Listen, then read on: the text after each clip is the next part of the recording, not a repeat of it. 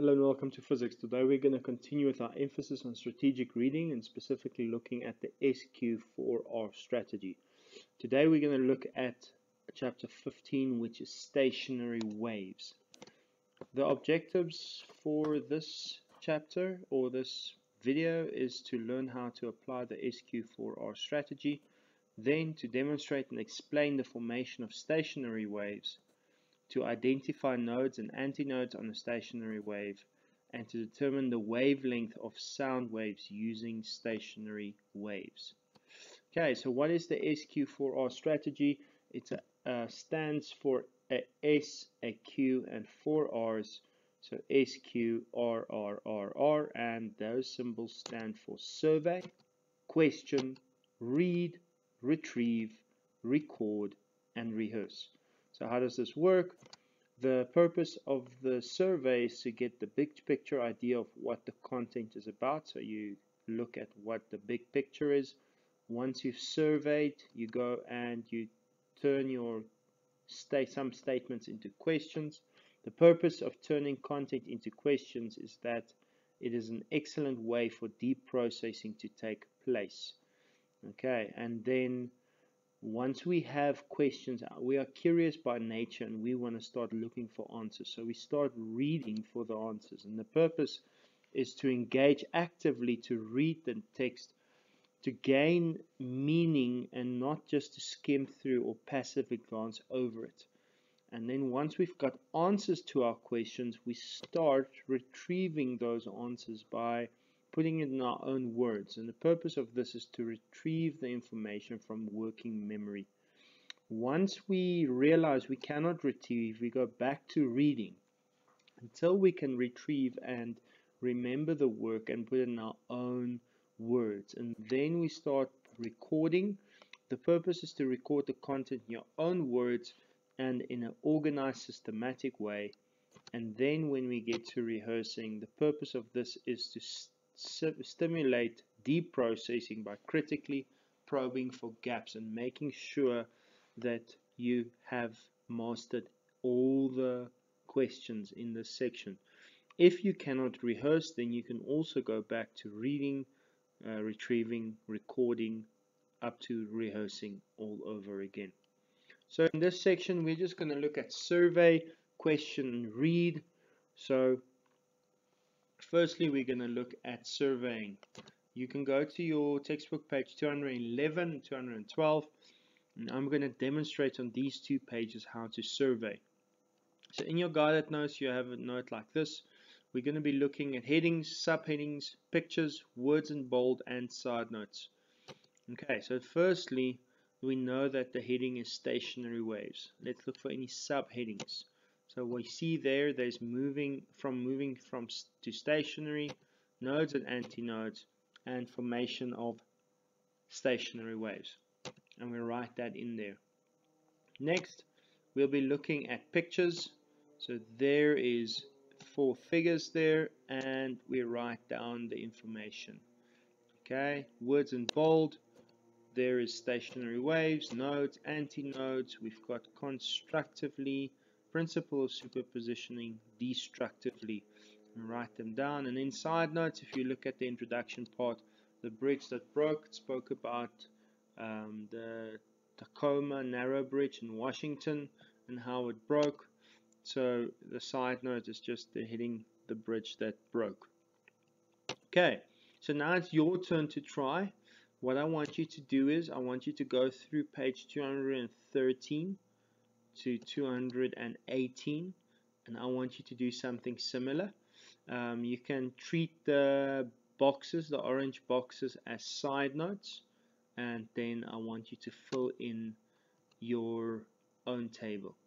You can pause, it's in your guided notes, and we'll continue from there. Okay, welcome back. Now you've filled in, this is how mine looks like, and we'll take it from there. Okay, now we're going to go to questioning. So I'm going to demonstrate this to you.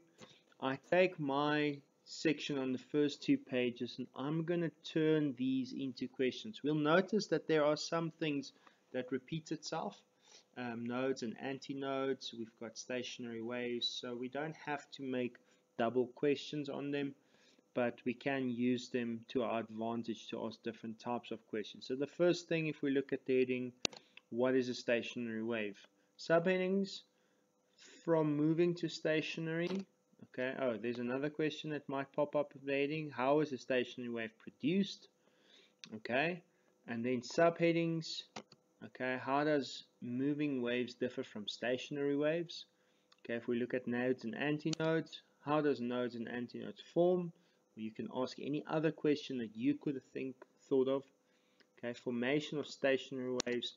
How is stationary waves produced? So now I realize, hey, there is actually a subheading for that heading question I had next to the heading, so I can remove that and just put it there. Okay, if we look at the pictures, okay, about the slinky spring, how can a slinky spring be used to generate a stationary wave? If we look at the different wave patterns, okay, how many different stationary wave patterns are there? If we look at the fixed ends of a long spring must be nodes in a stationary wave, then when will the stationary wave pattern start with the antinode? In what situation will that happen?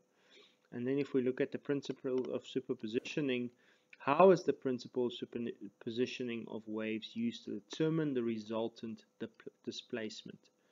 Okay, and then if we look at the words in bold, once again, we don't have to repeat what is a stationary wave.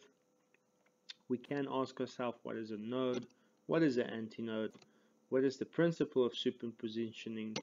How does standing wave combine destructively? And how does standing waves combine constructively?